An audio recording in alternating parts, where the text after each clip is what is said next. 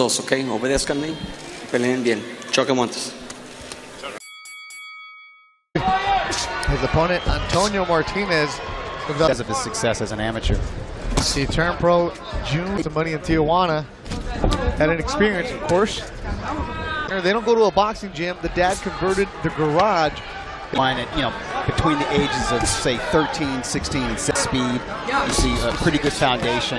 And Oscar De La Hoya is probably one of those 12. Generally speaking, you have to be 18 years of age to turn pro. He turned 18, but is a father-son operation.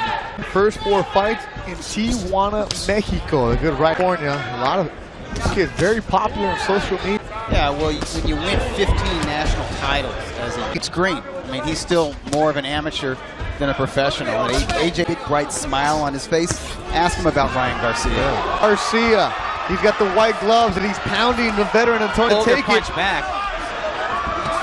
Final seconds of the open. Mexico. The Alacranes over the Scorpion. Veterans back to the ropes. That's very smart for the young man.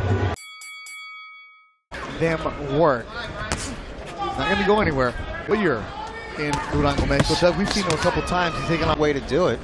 And technology, baby. Yeah, he evaluate my movements, what I do in the gym. And the thing about Martinez is he took what he is a journeyman, obviously, and he's pro prospects. Hector Tanajara, especially. And there he goes down. And Garcia has. That was just a 1-2 combination. Trying to get some spring in him, but he's going to have to get some respect from this young man. Advantage. Oh, that right hand, and Rudy Barragan jumped in.